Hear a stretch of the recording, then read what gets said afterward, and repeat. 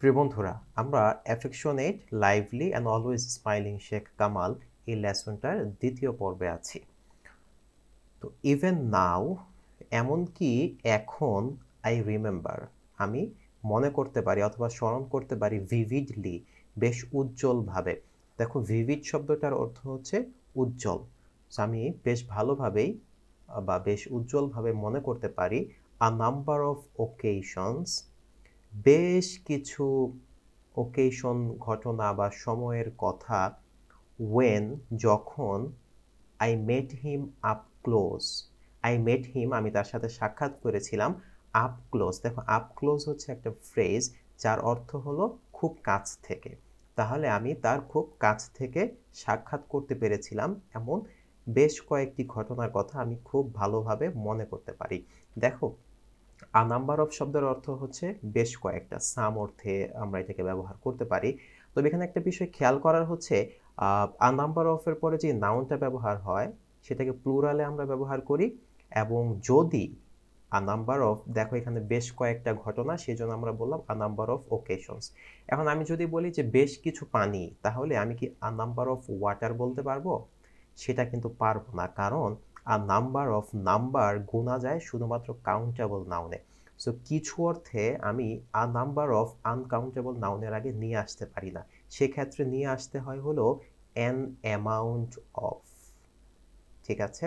তাহলে আমি যদি বলতে চাই বেশ কিছু পানি, an amount of water.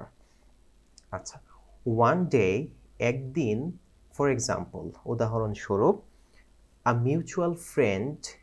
Mutual friend তোমরা তো অর্থ বুঝতেই পারছো, দুজনেরই বন্ধুত্ব ছিল এমন। ইনভাইটেড, ইনভাইট করেছিল বা দাওয়াত দিয়েছিল বা আহ্বান জানিয়েছিল। আ ফিউ অফ আস, আমাদের বেশ কয়েকজনকে। আ ফিউ কয়েকজন বোঝানো হয় বা কিছু বোঝানো হয়। আমাদের কয়েকজনকে সে ইনভাইট করেছিল to go to a place, একটি জায়গায় যেতে। 30 Miles or so, 30 mile, 30 mile অথবা এইরকমই কিছু একটা হবে, হয়তো 35 বা 25, এমন 30 মাইলের মতো। আউটসাইড ঢাকা, ঢাকার বাইরে, অর্থাৎ ঢাকা থেকে 30 মাইল বাইরে একটা জায়গায় যেতে আমাদেরকে ইনভাইট করেছিল। কেন? ফর আ ডে আউট, একটি ডে আউটের জন্য। সো ডে আউট শব্দটার অর্থ কি?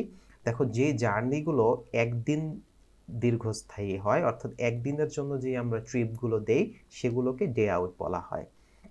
আচ্ছা, এখন তাহলে একজন ফ্রেন্ড আমাদেরকে ঢাকার বাইরে 30 মাইলের একটি একদিনের ভ্রমণের জন্য ইনভাইট করেছিল।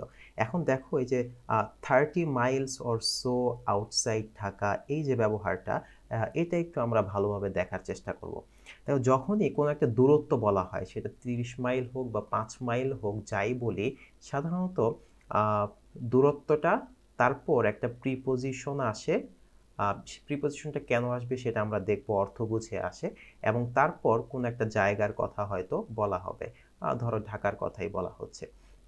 তো এখন আমি যদি বলি যে মনে করো 5 মাইলস ফ্রম ঢাকা, তার মানে হচ্ছে ঢাকা থেকে 5 মাইল দূরে। তাহলে আ প্লেস 5 মাইলস ফ্রম ঢাকা, এমন একটা জায়গা যেটা ঢাকা থেকে 5 মাইল। আবার মনে করো যে আমি যখন ঢাকার বাইরে থেকে আসছি, তখন ধরো আমরা মাঝে মাঝে ওই যে পোস্ট দেখতে পাই না যে ঢাকা থেকে 30 মাইল দূরে আছে, বা ঢাকা থেকে আমরা এখন 28 মাইল দূরে আছি, ঢাকায় পৌঁছতে আমাদের আর 28 মাইল লাগবে। তো সেই ক্ষেত্রে ব্যবহার করা হয় হচ্ছে টু, অর্থাৎ 5 মাইলস টু ঢাকা, ঢাকায় যেতে আর 5 মাইল বাকি আছে। তো তাহলে বুঝতেই পারছো যে অর্থের দিকে খেয়াল রেখে আমরা মাইলস এবং ওই পজিশনটার মাঝখানে প্রিপজিশন ব্যবহার করি। সো এখানে ঢাকার বাইরে বোঝানো হচ্ছে, সেই জন্য আমরা আউটসাইড ব্যবহার করেছি। 5 মাইল আউটসাইড ঢাকা, ঢাকা থেকে 5 মাইল বাহিরে। আচ্ছা, this was also a site of a charitable foundation. The site of a charitable foundation, charitable শব্দটা এসেছে হলো চ্যারিটি থেকে। তো চ্যারিটি শব্দটা তোমরা জানো, দাতব্য কাজ করা, যেগুলোতে কোনো টাকা পয়সার বিনিময় থাকে না, জাস্ট একদম সত্যত্যাগ করে মানুষের সেবা করা।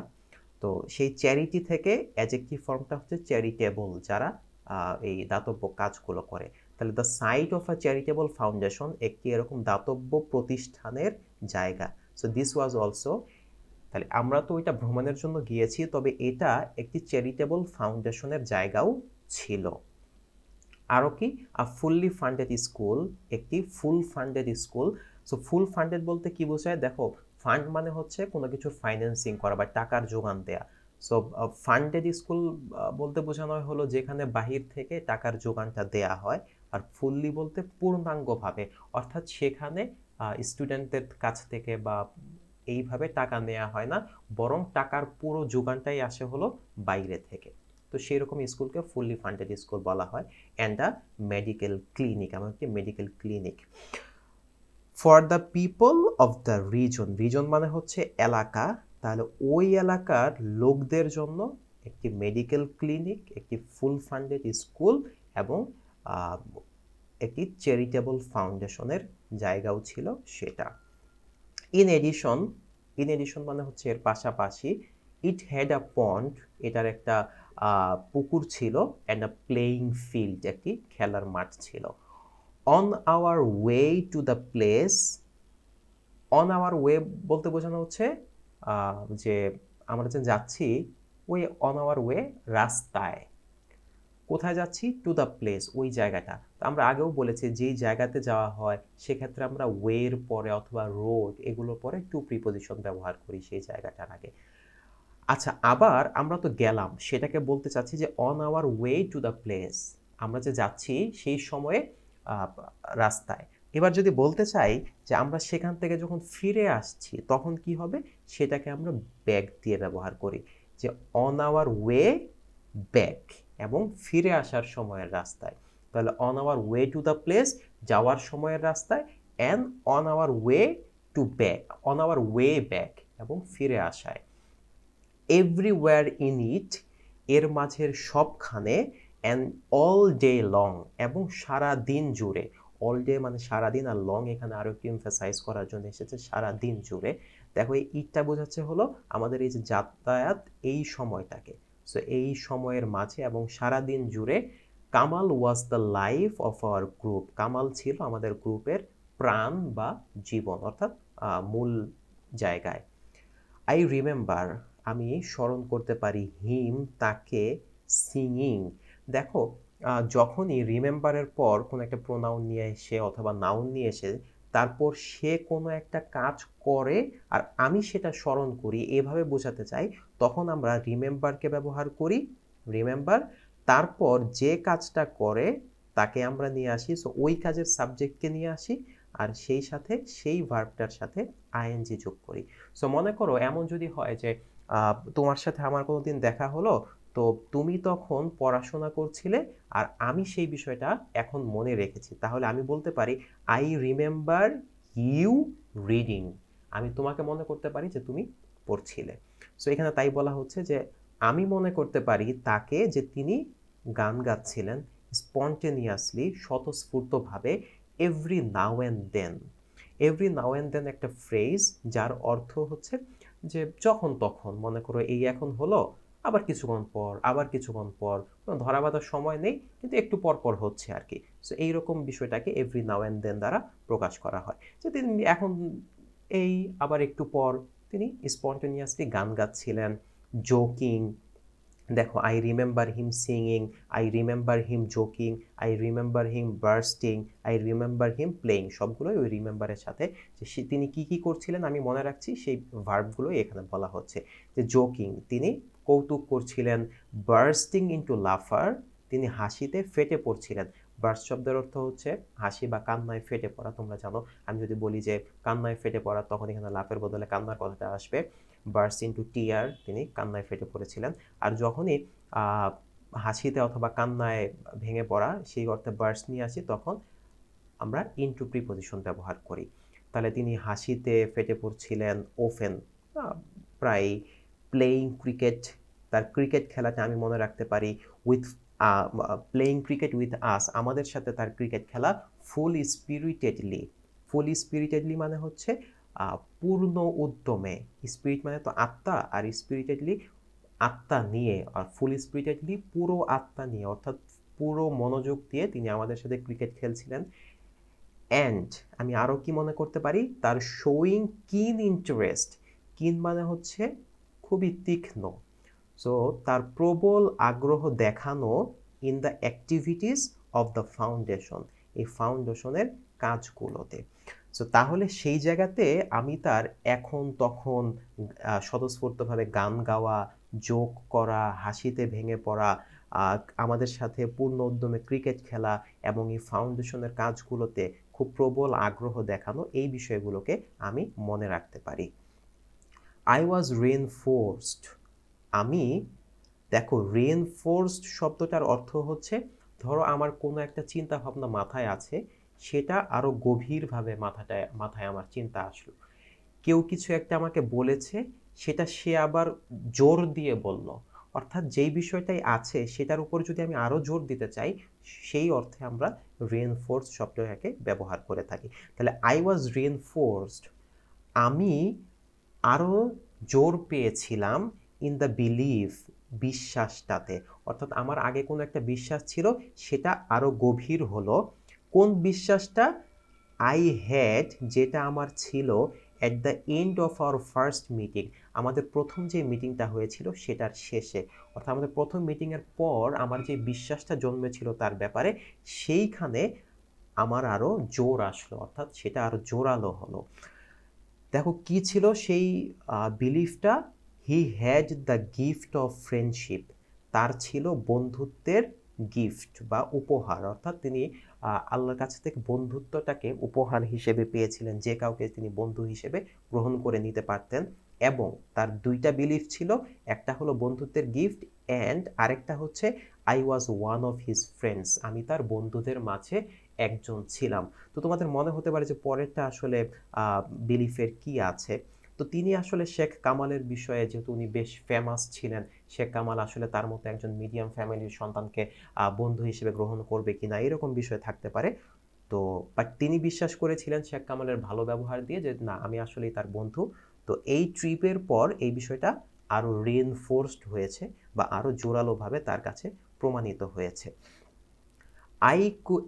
আই কুড সি, এবং আমি দেখতে পারছিলাম, by the end of the trip, এই ট্রিপের শেষ হওয়ায়, দেখো আমরা আগেই বলেছি যে কোনো একটা সময়ের মাঝে বোঝাতে আমরা তার আগে বাই প্রিপজিশন ব্যবহার করি, যে এই ট্রিপের শেষ হওয়ার ভিতরেই আমি দেখতে পেরেছিলাম দ্যাট, যে হি ওয়াজ গুড এট এভরিথিং, তিনি সব কিছুতেই ভালো ছিলেন।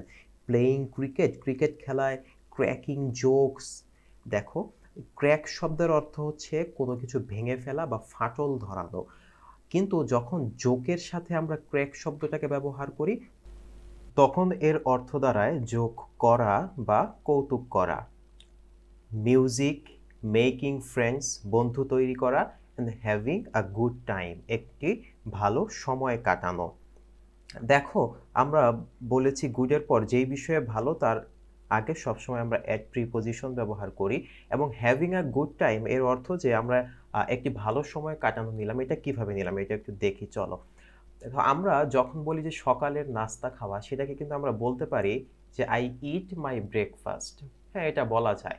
অথবা এটাকে আরেকটু সুন্দরভাবে বলা যেতে পারে আই টেক মাই ব্রেকফাস্ট, আমি আমার সকালের নাস্তা খাই। অথবা এটাকে আরো সুন্দর করে চাইলে বলা যায় আই হ্যাভ মাই ব্রেকফাস্ট। ঠিক একইভাবে আই হ্যাভ মাই লাঞ্চ, দেন তুমি গোসল করার ক্ষেত্রেও হ্যাভ শব্দটাকে ব্যবহার করতে পারো। ঠিক একইভাবে একটি সুন্দর সময় কাটানো, সেক্ষেত্রে এনজয় শব্দটা ব্যবহার না করে যে এনজয় আ গুড টাইম, তার বদলে আমরা বলতে পারি হ্যাভিং আ গুড টাইম। দেখো আমরা কিন্তু মানুষকে উইশ করার ক্ষেত্রেও বলে থাকি এরকম যে হ্যাভ আ গুড টাইম, তোমার একটি ভালো সময় কাটুক। আচ্ছা, তারপর বন্ধুরা Kamal, I found out in the next few years, দেখো কামালের পর এখানে দুটো কমার মাঝে দেয়া হচ্ছে এই অংশটা, তা আমরা চাইলে প্রথমে এটাকে বাদ রেখে দিতে পারি যে সেন্টেন্সের মেইন ফ্লোর সাথে এর কোনো সম্পর্ক নেই, বাকিটুকুর অর্থ নিতে পারি, তারপর এটাকে আবার অর্থ আমরা একসাথে যুক্ত করতে পারি। সো তাহলে কামাল মেড ফ্রেন্ডস, কামাল বন্ধু বানাতো ইনস্টিংটিভলি। দেখো এখানে মেইন শব্দটা হচ্ছে ইনস্টিংক্ট। ইনস্টিংক্ট শব্দের অর্থ হলো সহজাত প্রবণতা, বা যেটা মানুষের ভিতরে স্বভাবগত, স্বভাবগত জাত বিষয়টাকে বোঝাতে ইনস্টিংক্ট শব্দকে বলা হয়।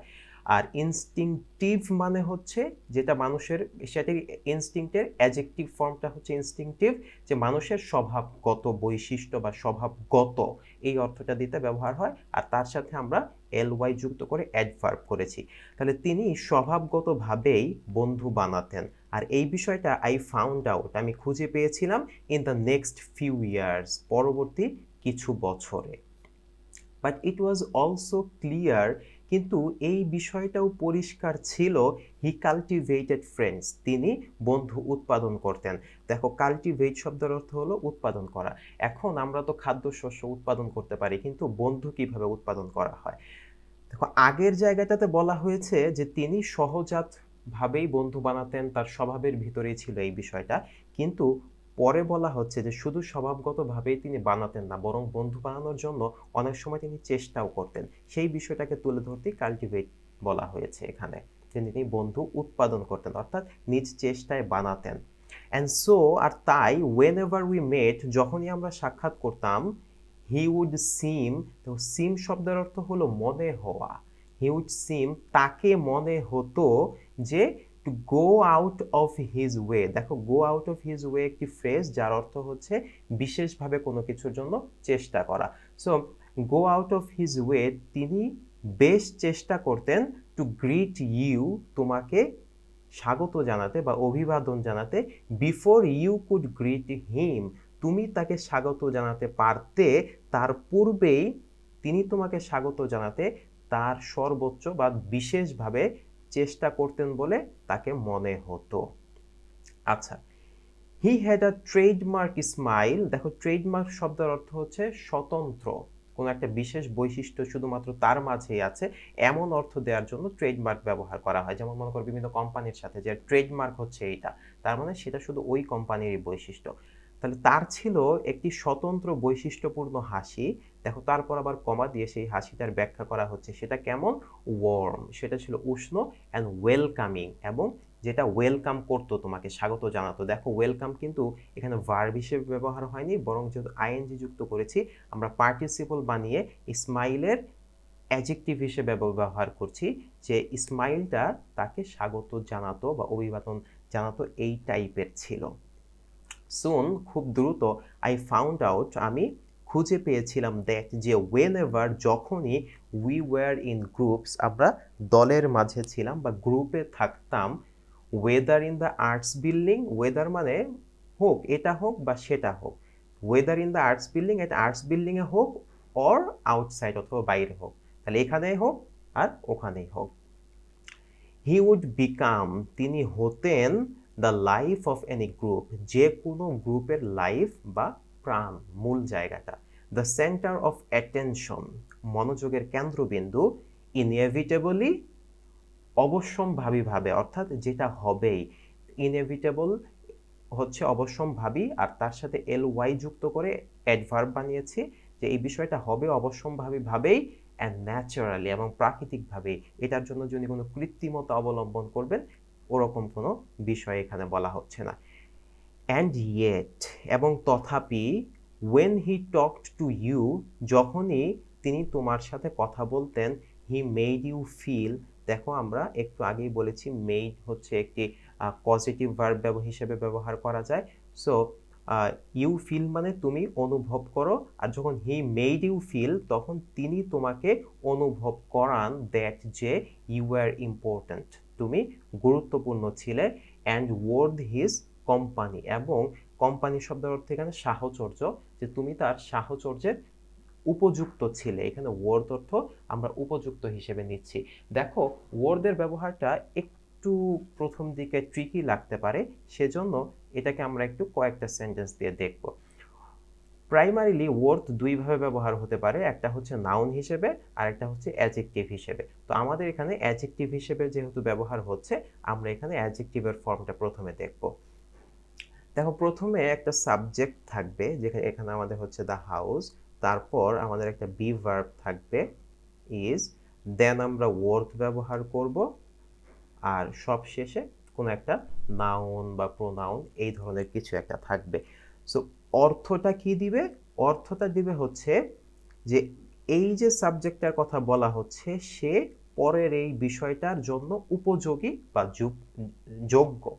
So the house is worth 1 crore টাকা, এই বাড়িটা 1 কোটি টাকার যোগ্য, অর্থাৎ 1 কোটি টাকা দিয়ে এই বাড়িটা কেনা যেতে পারে।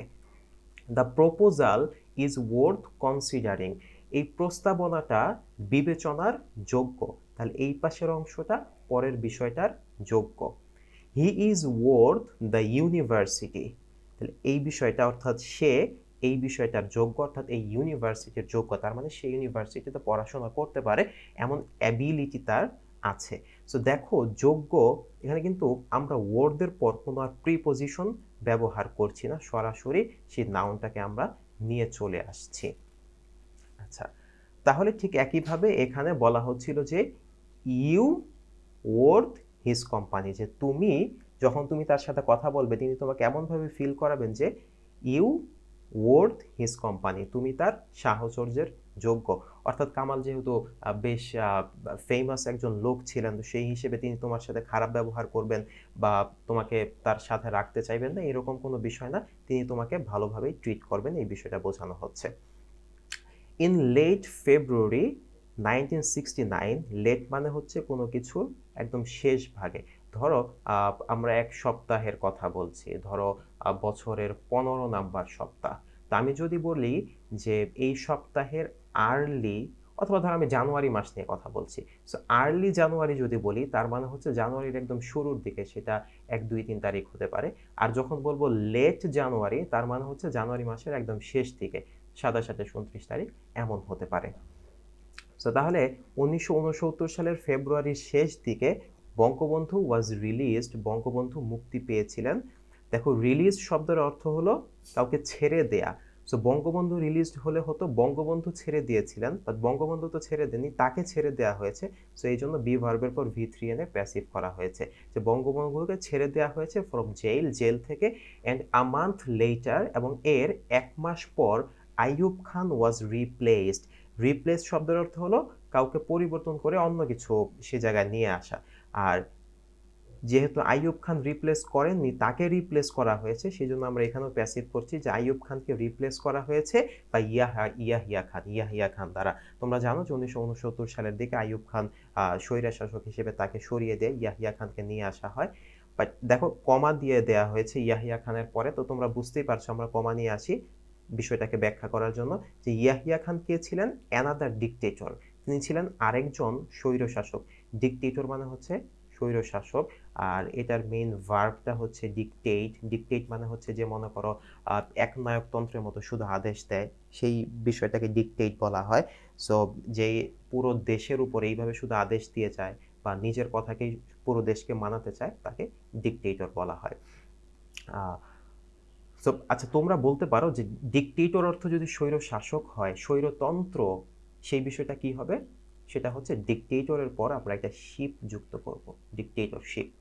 আচ্ছা, তো ইয়াহিয়া খান ছিলেন আরেকজন স্বৈর শাসক, বাট কিন্তু ওয়ান, এমন একজন, হু ওয়াজ সিমিংলি প্ল্যানিং। দেখো সিমিংলি শব্দের অর্থটা আমরা একটু পরে নিব, যে হু ওয়াজ প্ল্যানিং, যিনি পরিকল্পনা করছিলেন, টু লে the path down. Lay down মানে হলো কোনো কিছুর ভিত্তি রচনা করা বা গড়ে দেয়া। সো আমি লে ডাউন দ্য পাথ বলতে পারতাম যে রাস্তা গড়ে দেয়া, অথবা অবজেক্টটাকে আমি গ্রুপ ভার্বের মাঝখানেও নিয়ে আসতে পারি অনেক সময়। So he was planning to লে the path down for democracy, গণতন্ত্রের রাস্তা গড়ে দেওয়ার পরিকল্পনা করছিলেন। সো ইয়াহিয়া খানও আইয়ুব খানের মতো একজন ডিকটেটর ছিলেন, কিন্তু ইনি গণতন্ত্রের রাস্তা তৈরি করে দেওয়ার জন্য পরিকল্পনা করছিলেন। সো এবার আমরা সিমিংলি শব্দের দেখতে আসব। আমরা কিন্তু একটু আগে বলেছি সিম ভার্বের অর্থ হলো মনে হওয়া। সো সেখান থেকে সিমিংলি একটা অ্যাডভার্ব, যাকে আমরা ব্যবহার করি যে একটা কিছু বাহির থেকে মনে হচ্ছে, বাট আসলেও ভিতরে ওই রকম কিনা সেটা আমি আদৌ জানি না, হতেও পারে নাও হতে পারে। বাইরে থেকে মনে হচ্ছে, মনে করো বাইরে থেকে মনে হচ্ছে ওই ছেলেটা খুব ভালো হয়তো ক্রিকেট খেলে, বাট আসলেও সে খেলে কিনা সেটা আমরা কিন্তু জানি না, মনে করো। সো এই রকমের সিচুয়েশনগুলোকে আমরা সিমিংলি দিয়ে বোঝাতে পারি। যে হি ওয়াজ প্ল্যানিং তার মানে হচ্ছে তিনি পরিকল্পনা করছিলেন, এটা ফাইনাল যে হ্যাঁ তিনি করছিলেন, আমরা ডিটারমাইন্ড। বাট যখন বলবো হি ওয়াজ সিমিংলি প্ল্যানিং, তার অর্থ হচ্ছে আমার মনে হচ্ছে তিনি পরিকল্পনা করছিলেন, আসলে নাও করতে পারেন। আচ্ছা, দিস খান, এই খান, অর্থাৎ দুইজন খানের কথা বলা হয়েছে, একজন আইয়ুব খান, একজন ইয়াহিয়া খান। সো দিস খান বলতে ইয়াহিয়া খানকে রেফার করা হচ্ছে, যে ইয়াহিয়া খান প্লেজড, প্লেজ মানে হলো ওয়াদা করা বা প্রতিজ্ঞা করা। সো প্লেজ, তিনি প্রতিজ্ঞা করেছিলেন to hold genuine elections. Hold election মানে হচ্ছে নির্বাচনের ব্যবস্থা করা বা নির্বাচন দেয়া। সো তিনি ওয়াদা করেছিলেন জেনুইন, আসল নির্বাচন দিতে, অর্থাৎ পাতানো নির্বাচন হবে না, আসল নির্বাচন দিতে তিনি প্রতিজ্ঞা করেছিলেন। কোথায়? To the national as well as provincial Assembly's, জাতীয় এবং প্রাদেশিক পরিষদগুলোতে। প্রভিনশিয়াল মানে হচ্ছে প্রাদেশিক। দেখো, প্লেজের পর প্রতিজ্ঞা করা, যেই কাজটা করার প্রতিজ্ঞা করি তার আগে আমরা টু ব্যবহার করি। আচ্ছা, তো এই যে নির্বাচন দেয়া হবে সেটার ভিত্তি কি হবে? On the basis of universal সাফ্রেজ, সার্বজনীন ভোটাধিকারের ভিত্তিতে এই নির্বাচনটা দেয়া হবে। দেখো, ইউনিভার্সাল শব্দটা এসেছে ইউনিভার্স থেকে, তোমরা জানো ইউনিভার্স মানে বিশ্ব, সেখান থেকে ইউনিভার্সাল, যে পুরো বিশ্বের সবকিছুই বা কোনো একটা নির্দিষ্ট এলাকাকে কেন্দ্র করে কথা বলা হচ্ছে বাংলাদেশ, তো বাংলাদেশের ভিতরে সব সার্বজনীন, সেই বিষয়টাকে ইউনিভার্সাল বলা হয়। আর সাফ্রেজ শব্দের অর্থ কেউ ভোট দিতে পারে, এই অধিকারটা, অর্থাৎ ভোটাধিকার। সো যখন এই বিষয়টা হলো যে তিনি প্রতিজ্ঞা করলেন, ইলেকশন ফেভার, নির্বাচনের জ্বর, ফেভার মানে জ্বর, গ্রিপড দ্য কান্ট্রি, দেশকে ঘিরে ফেললো। দেখো, গ্রিপ শব্দটা আমরা কোথায় ব্যবহার করি? বেটে, হাতলের ভিতরে আমরা যখন কোনো কাপড় পেঁচিয়ে দেই অথবা স্পেশালি গ্রিপই পাওয়া যায়, সেটা কি করে? হাতলটাকে ঘিরে রাখে। সো এখানে ঘিরে রাখার কথা বলা হচ্ছে, যে নির্বাচনের জ্বর পুরো দেশটাকে ঘিরে ফেললো। দেখো, জ্বর কিন্তু আমরা উন্মাদনা হিসেবে ব্যবহার করতে পারি, যেমন যখন বিশ্বকাপ হয় তখন আমরা বলি বিশ্বকাপ জ্বরে কাঁপছে দেশ। তো এখানে জ্বর মানে সেই জ্বর না, এখানে জ্বর হচ্ছে উন্মাদনা। আরেকটা বিষয় আমরা একটু খেয়াল করব, দেখো এই জায়গাতে দিস খান সাবজেক্ট, প্লেজ হচ্ছে ভার্ব। সো এইখান থেকে এই পর্যন্ত ছিল আমাদের একটা ক্লজ বা বাক্য, বাক্যের অংশ। তারপর ইলেকশন ফেভার হচ্ছে আমাদের আরেকটা সাবজেক্ট, গ্রিপ আরেকটা ভার্ব। সো এখানে দুইটা ক্লজ পাচ্ছি আমরা একই বাক্যে। কিন্তু তোমরা জানো যে একই বাক্যে যদি আমি মাল্টিপল ক্লজ আনতে চাই, সেক্ষেত্রে তার মাঝে ক্লজ মার্কার দেওয়া লাগতে পারে, অথবা অ্যান্ড, বাট, অর এই শব্দগুলো আনা লাগতে পারে। এখানে কিন্তু আমাদের কিছুই আনা হয়নি, জাস্ট একটা সেমিকোলন দেওয়া হয়েছে। তোমরা মনে রাখবে তাহলে, যখন এই দুইটা ক্লজকে আমি যুক্ত করতে চাই, আইদার ক্লজ মার্কার দিতে পারি, অ্যান্ড, বাট, অর এগুলোর ইউজ করতে পারি, অথবা চাইলে সেমিকোলন দিয়েও যুক্ত করা যেতে পারে। তো বন্ধুরা, আমাদের দ্বিতীয় পর্ব এখানে শেষ হচ্ছে, এরপর আমরা তৃতীয় পর্বতে যাব ইনশাআল্লাহ।